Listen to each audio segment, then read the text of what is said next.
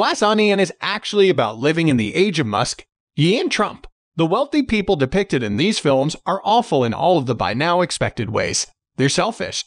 They mistreat anyone outside of their milieu without a second thought. They wreak havoc on everything and everyone in their vicinity. The other significant entrant into this quickly growing canon came this year in the form of Glass Onion, a Knives Out mystery, Rian Johnson's sequel to 2019's Knives Out. In the original movie, the crafty detective with a flair for the dramatic, Benoit Blanc, solves the murder of wealthy mystery novelist Harlan Thrami. In Glass Onion, Blanc is back when a murder mystery game on an island quickly turns deadly.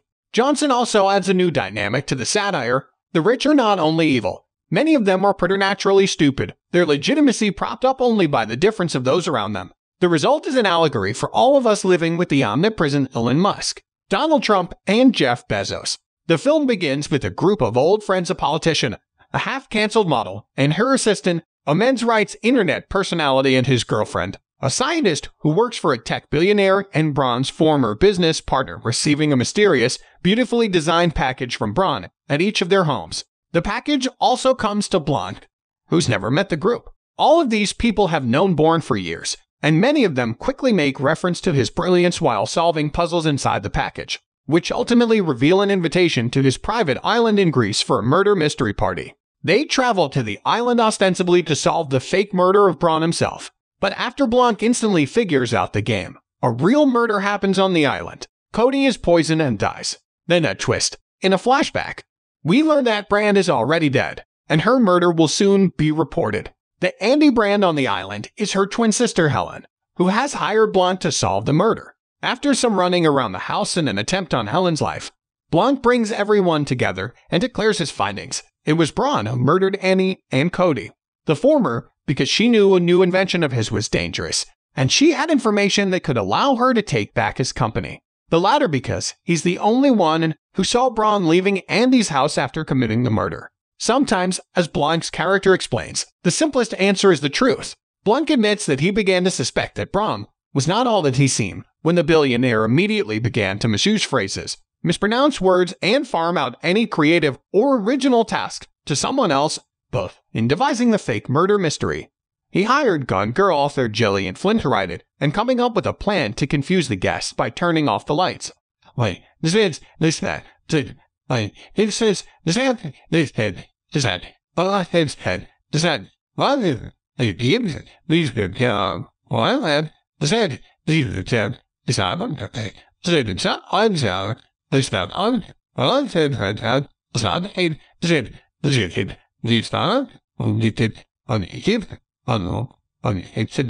it. According to Blanc's reveal, this lack of originality and smarts is proof of Braun's motivation to conceal the extent to which others, especially Andy, are responsible for his company's successes. For the viewer, Braun's dimness comes as a legitimate surprise. The structure of the film holds up Braun from the start. He's frequently referred to as a genius. Not only has he designed the puzzles that determine how the friends spend their days, but they are also on his island, in his domain. He has the money and the power. The more billionaire skeptic among the audience might not like him, but on first viewing it's unlikely that they catch all his verbal stumbles because of the confidence with which he delivers them, under direct scrutiny from the clever Blanc, though all of the myths that Braun's friends and followers build up around him quickly vanish. For all of the artifice, Braun is not playing 4D chess.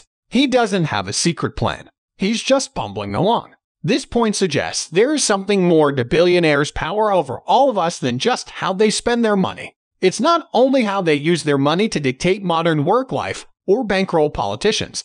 The ultra-wealthy are increasingly empowered to exert their influence on politics and culture, at least partially thanks to many of the rest of us, who are convinced that, by dint of their riches and power, they must know something we don't. As a result, Americans often become legitimate fans of rich people, particularly ultra-wealthy entrepreneurs, and submit to their rules, mostly voluntarily. This fandom partly explains why efforts to rein in the political influence of wealthy people, for instance, have been weak.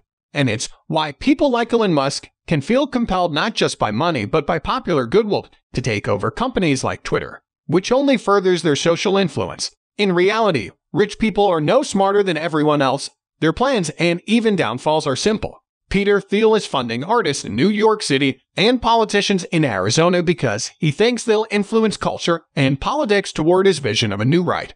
Neither is going well for him. FTX founder and large political donor Sam Bankman-Fried at some point bought the boy genius myth that he was selling to everyone else, lost a lot of money, and landed himself in court. Musk made an offer for Twitter because he was addicted to the platform and thought it would be good to have an even bigger megaphone, and now his companies and his own brand seem to be in freefall. Donald Trump ran for president so that he could watch himself on cable television more, stumbled backwards into the job, tweeted through it, and is now hawking NFT while he tries to dodge prosecutions. Ye, better known as Kanye West, embraced shocking behavior until it lost him lucrative business deals and, reportedly, billionaire status. At some point, all of these men accrued enough capital that they found themselves surrounded by people who fanned their egos in the hopes of a kickback. But as they settled into these carefully constructed worlds that were built to reinforce their supposed genius, any creative spark or understanding of business or American culture that helped them in their journey to the top is bound to dim. Glass Onion is not particularly groundbreaking. It's not really news that rich people can be stupid. But just like Benoit Blanc tells the audience, there's no point in overthinking it. A simple explanation of a phenomenon, stated out loud, is often the truest.